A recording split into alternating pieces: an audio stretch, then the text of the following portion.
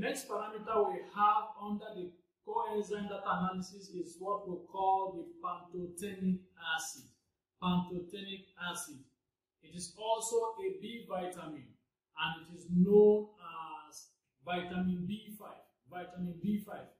Vitamin B5 is one of the most important vitamins that the body needs. Okay, and it is called pantothenic acid. So vitamin B5 is also known as pantothenic acid, right?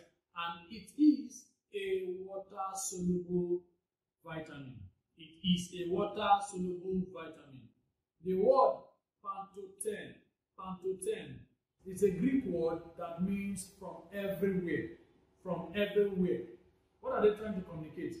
They are trying to tell us that even though we have said that all B vitamins are required in small quantities and they are not stored in the body and need to be obtained from the daily food we eat, the advantage of pantothenic acid is that you can easily obtain it from almost every food we eat.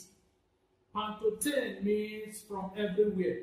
So most of the food that we eat, by God's blessings, we will always find vitamin B5 inside. We will always find pantothenic acid inside. So it's a rare thing to be deficient of pantothenic acid, or what we call vitamin B5.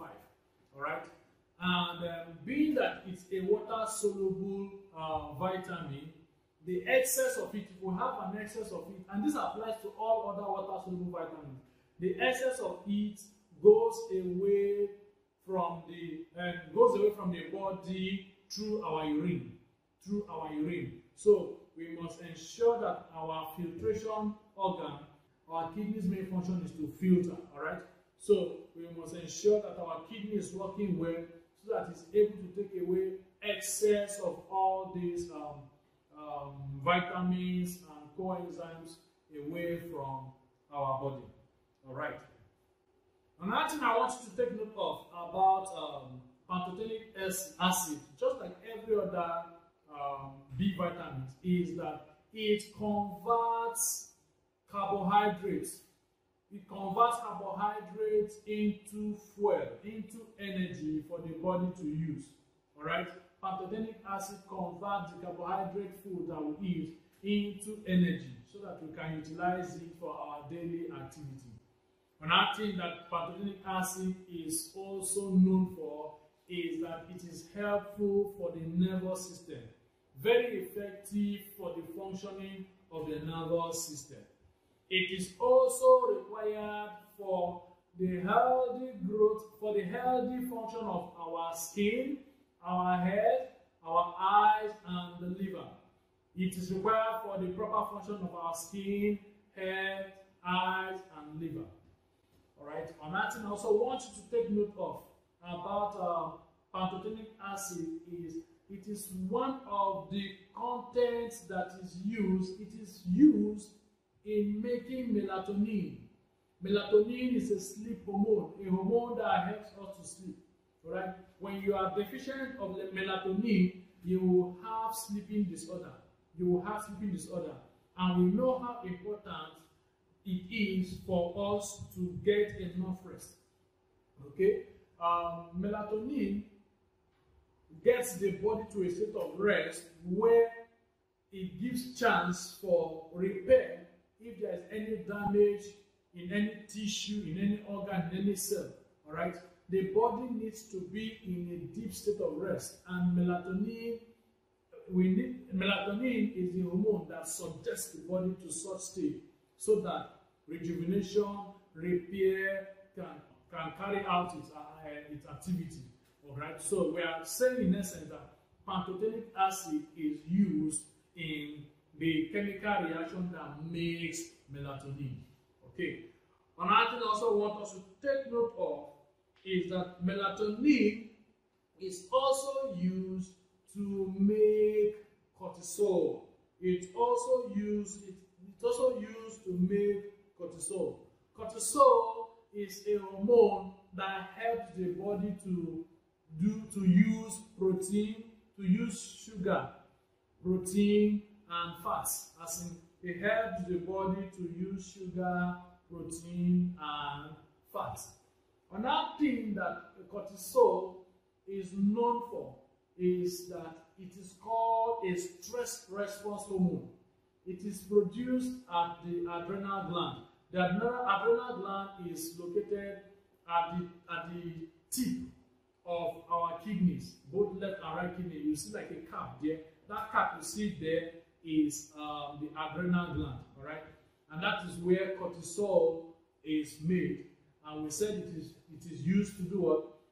It helps the body to use the sugar that is produced, the food, the sugar, the protein, and the fat that is obtained from the food that we eat.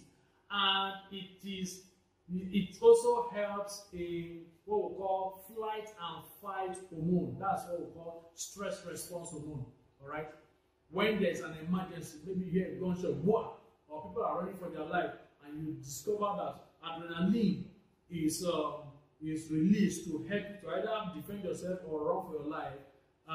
It is cortisol that ensures that. And the making of cortisol, pantothenic acid is one of the major ingredients that is used in making cortisol. All right. So the last thing I'm going to say that pantothenic acid is used for is in the making of red blood cells. Red blood cells. All right. The red blood cells are used to carry oxygen, nutrients all over the body. Okay. So if there is shortage of supply of red blood cells, the patient may suffer from anemia and so on. So pantothenic acid is used in the making of red blood cells. Now I want us to look at the result analysis where I'm going to be showing you what is supposed to be the normal range, and then we're also going to look at symptoms that an abnormal result is going to give us. Then I'm also going to mention a few sources where we can get pantothenic acid from, the foods that we eat. So we have pantothenic acid here, and the normal range is from 1.116 to 2.101. 1.116 to 2.101. All right. Now let me mention a few sources where we can source pantothenic acid, or what we call vitamin B5 from. We can get it from broccoli. We can get it from sweet potatoes. We can get it from whole grain cereals like rice and so on. We can get it from mushrooms. We can get it from nuts. We can get it from beans. We can get it from lentils. We can get it from poultry foods. We can get it from eggs and so on. In fact, it is everywhere. Like the name says, it is from everywhere. Most of the foods that we eat, you can get pantothenic acid. You can derive pantothenic acid from it. Okay. Now, looking at the result analysis, if it is a moderately abnormal high, severely abnormal high, I want you to take note of something I said earlier on. And this applies to every other one I have mentioned. It implies that the ones that are all these